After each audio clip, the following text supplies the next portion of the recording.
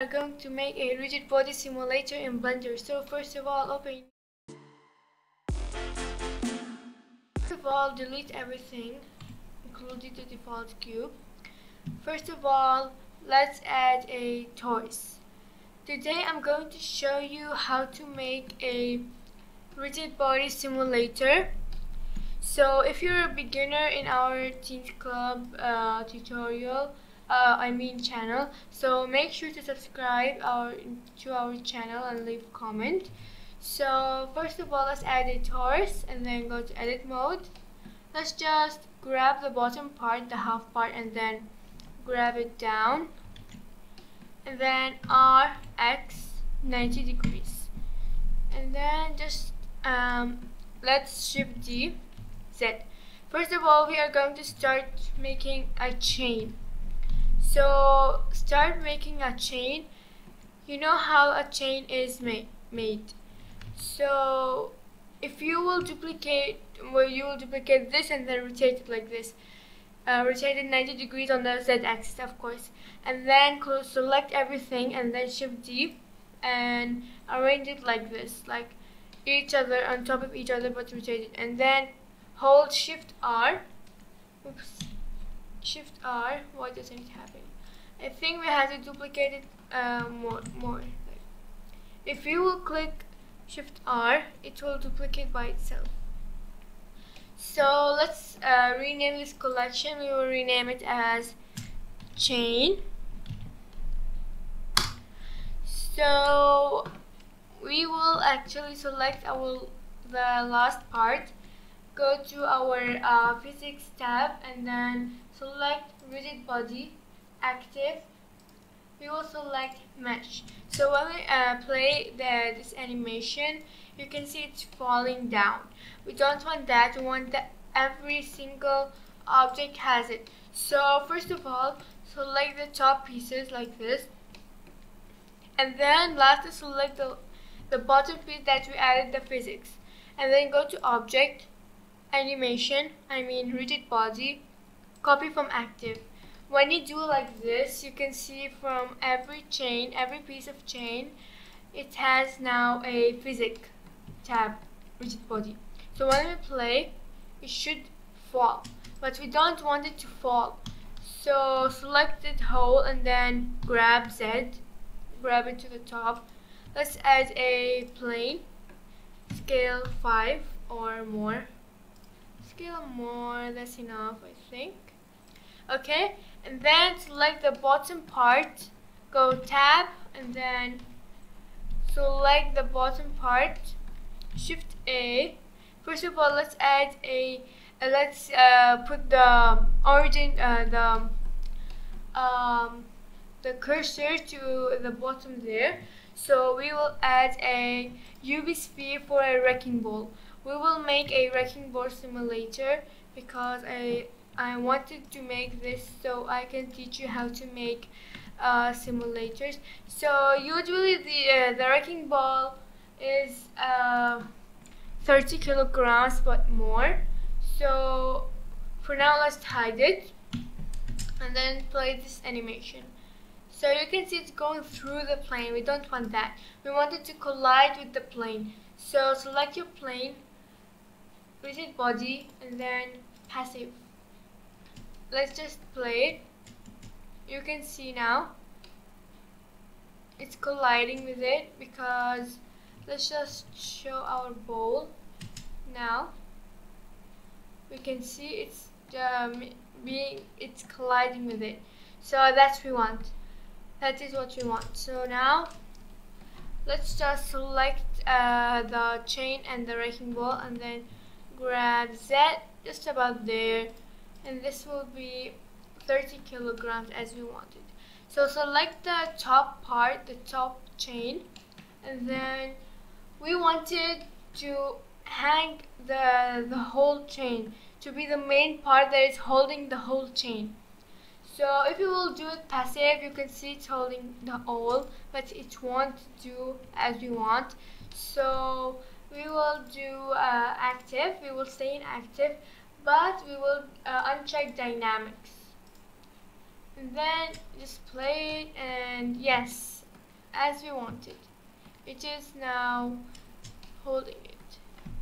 Our chain is a bit small. We want to make it bigger, so it won't be like this. So when we play it, it's much better. So when we want our chain, we will rotate it. We will select the whole top part and then go to the side view, R, Y, and then almost R, Y, 45. That will be enough or more. Actually, I will do it almost like this. And then grab it and put it over there. When we will play it, you can see it is falling apart because this wrecking ball is too heavy. What we will do, we will select this chain.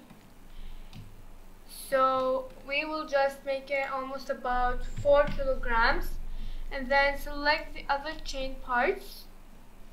We will go to top view and then hide the plane.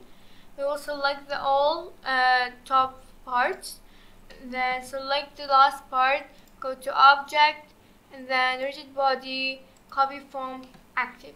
So now every single object of the chain is 4 kilograms. Only the wrecking ball is 30 kilograms.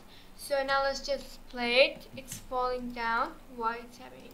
Oh yeah, I just copied this. Okay. So now we can see it's not falling apart. So what we want, we just want the ball be down but not touching the ground. So we will just go here to beginning. Why it's like this? Okay, let's fix it. So sometimes it will happen. Rigid body, you have to do it again. I don't like this thing in Blender, so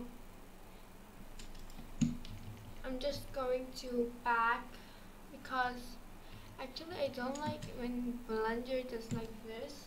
So now it is fixed. I just fixed it. So this is what we want. Let's go to the beginning. If you want to move your mesh, you have to go to the beginning or your whole animation will be destroyed. So we wanted to touch the ground but not too down. So let's go to the beginning and then just a bit high, almost about there. So just play the animation. I think that's enough. Yes, I love it. Now we want something to be there, something that the wrecking ball hits it. We don't want like a very empty space. Nothing is very boring, right? So let's just go to top view. I'm just going to cursor to select it. Yes, that's it. Cursor to select it. Shift S and then cursor to select it. I'm still learning it actually. Shift A, add a cube. Let's just scale it up almost about there. And then go to side view, grab set. Let's just make it a bit high on the ground. Go to modifiers and then we will add an array modifier. We will do 10, count 10, and we want to make space or it will just explode. We will do 1.03. So yes, that's enough. Then we will add another array modifier. It will be a 10 count, of course, but the x-axis will be 0 and y-axis will be 10. It's very far actually. It's not going to be 10, it's going to be 1. So yes, that's what we want. So 1.03. So yes, that's what we want. Now we are going to make we are going to make it like this, but we are seeing it's going like stairs. So we will going to add another array modifier, and this time it will go on the z-axis. So z-axis 1, and then no, actually 1.03, and then count 10. Actually, let's make it, it's too much, let's make it 4. Yes, let's go to top view, scale a bit down, grab shift Z, like this. So now, we are going to go to the physics tab, rigid body. And everything's correct, dynamic, active. Okay, so when we play, we can see it still did not interact. So when we are going to go to actually we have to apply the modifiers so it will work correctly. So tab A P by those parts. So now we can see it is all a lone part, like separated, but we don't want the whole joining in the same origin. So select it all, and then we are going to do object, set origin, origin to geometry. So now every piece of block has its own origin. So when we play now, you can see why it isn't working. I think it's too big. So let me just try to make it small.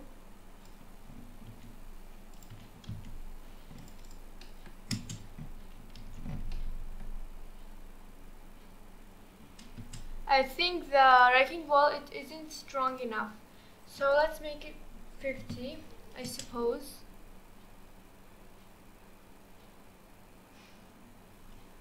So I think the mass is very high.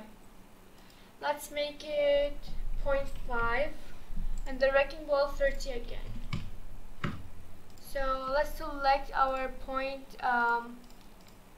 select 1 and then 0.5. Select the whole grid. Alt Z, let's just select the whole grid like this, and then well, active. So now everything is 0.5. What happened to the ground? Why did it turn passive? So it's okay. Let me try. It will take time to try. You have to try and try and try. So we're back hacked and everything is right. So now I don't know why it isn't working. So let's try 0 for now.